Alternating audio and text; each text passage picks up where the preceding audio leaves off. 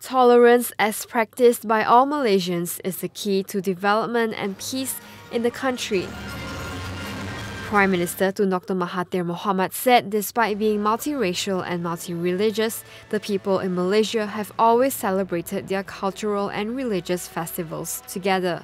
Pada malam ini, jumlah yang begini ramai menunjukkan bahawa perasaan persahabatan di kalangan rakyat Malaysia ini bukanlah terhad kepada pemimpin sahaja, tetapi semua rakyat mempunyai sifat berbaik-baik antara kaum sehingga kita dapat rayakan kaum-kaum dan agama-agama kita bersama.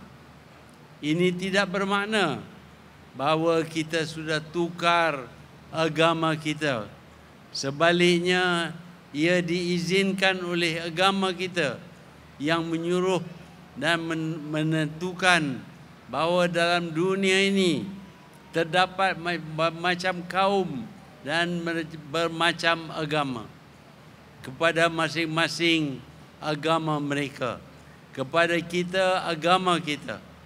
Sebab itu kita di Malaysia ini dapat hidup rukun damai, dan oleh itu negara kita ini dapat dibangunkan.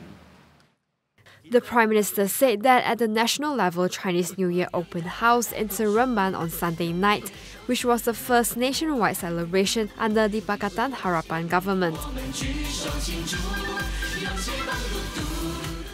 Also present at the event were Dr. Mahathir's wife, Tun Dr. Siti Hasma Muhammad Ali, Deputy Prime Minister Datin Seri Dr. Wan Aziza Wan Ismail, Negeri Sembilan Menteri Besar Datuk Seri Aminuddin Harun, and other cabinet ministers.